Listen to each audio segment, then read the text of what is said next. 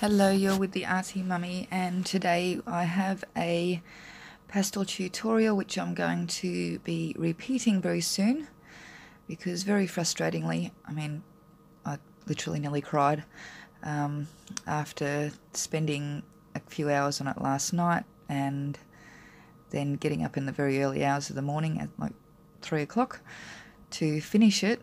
I found that I had a big chunk missing out of the middle again. I really need to get another camera. But anyway, I just began this one by, I thought I'd post this up by, and just give you guys something to watch and sort of get a handle on the process, and then we're going to do it again, and I'll have that uploaded hopefully later this morning.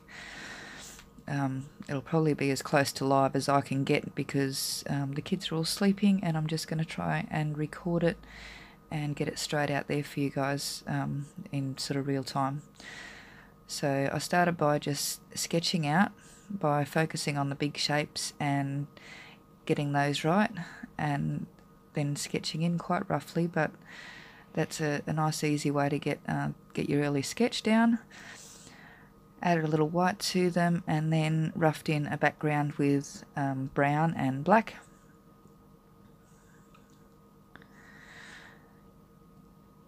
And took notice of the values more than anything, and the shapes. So get your darks and your lights in. So I used that khaki brown colour and black, and it's a good idea to remember at this stage about light against dark and dark against light. So that means that if your subject, or where your subject is a light colour, you need to have a darker area in the background, and where your subject is a darker colour, you put lighter in the background. So everything reads nice and evenly when it's finished. There is some literature and stuff probably on YouTube as well about that. I might even post something up myself, but it's more to do again with about how your eyes can play tricks with you regarding tone and colour. So also for the first time ever, I have used alcohol on my underpainting, and that worked really, really well. I love how it really darkened it up and gave you a beautiful base to work on without losing any of the tooth on the paper. And there was a couple of little spots that I didn't go quite heavy enough for the alcohol ink to spread it well. And yeah, no, it worked very well. So there was the big section that I missed, and all I've done is just built up on those darks and lights again and started to rough in the details. I have used light grey, sky blue, and a little bit of brown, sort of a more reddy brown for that, and some warm yellows for the grass, and browns again as well. And I'm now just starting to get some detail on. I think he turned out really, really quite cute. I really love it actually. And like I said, I nearly cried when I realised I was missing a great big chunk of it. But I will be doing him again this morning for you, so don't worry. We will have a slow and detailed and step by step for you very soon, I hope. And I'm going to grab my old phone that I know doesn't do this to do that. I'm going to steal it off my son, who I gave it to. But yes, new camera in the pipework, I think, for filming. Definitely. So one issue that I found was that I tended to sort of lose his legs and everything. His legs are there, but they're lost in the original picture, and I sort of kept putting them in and kept losing them. But and the other part that was probably a little bit challenging was without using a pencil. If you have pastel pencils, it's probably a good idea to use those for the detail parts, because accuracy is very helpful, and with your ordinary soft pastel rounds, it can be a little bit hard to get the horns and the face right on him. at this size, so that's just an A4 piece of pastel paper. And I found I had to sort of redo the edges here and there a few times to get the shapes really right with the layers. But yeah, like I said, I'm really happy with how they turned out in the end. So hopefully I can reproduce it. So, and with the grasses, it was just a lot of layers.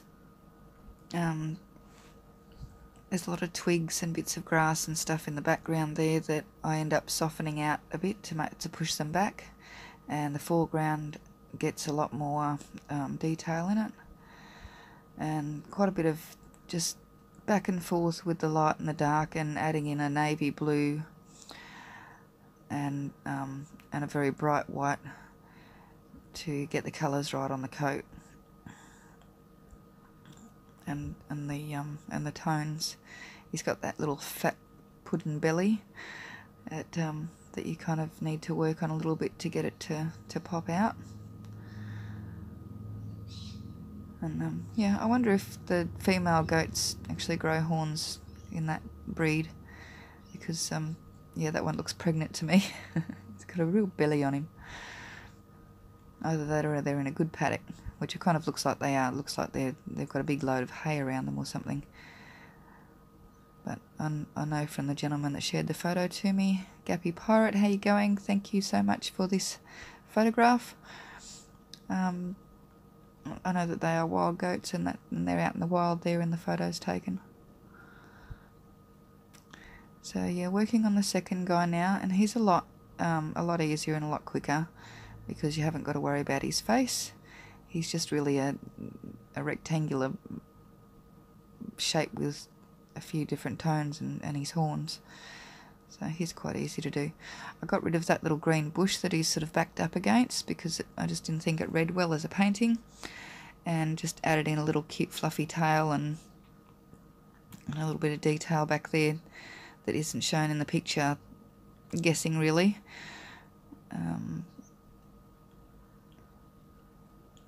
Yeah, just because I like it better that way. If you wanted to have the little green bush in the corner, you're welcome to add it in. And just finishing off all that lovely fur, and added some green into the background, not too bright, sort of a dark olive green, and I did use grass green at one stage, but it's with the layering it gets softened out and brought back in a bit.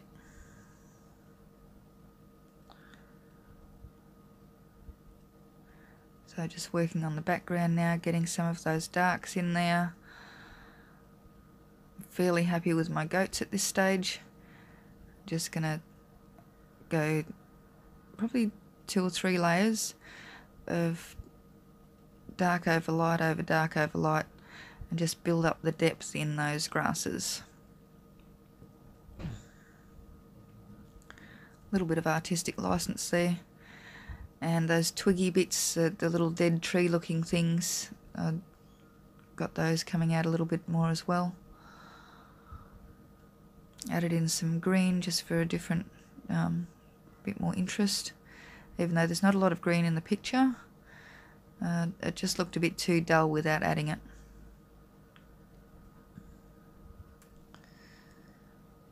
And lots of little crisscrossy random marks there for that hay looking area in front of them, and softening out that background to push it back.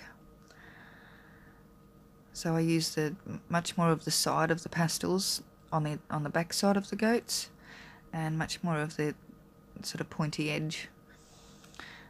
The grey twigs I put in with pale blue rather than a grey.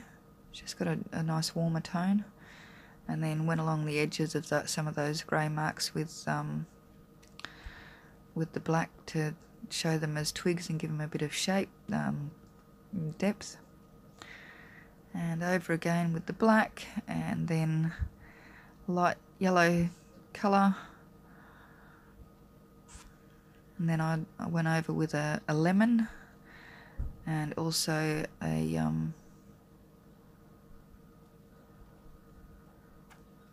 a couple of different solid shades of yellow. So that's our little pair of goats all finished and looking lovely, and like I said, I'm gonna now go and attempt to do it all again. If you like these guys, please let me know what you think. I really enjoyed painting them, and I'll see you again shortly with the long version. Thanks so much for watching. Bye bye. See you in a little bit.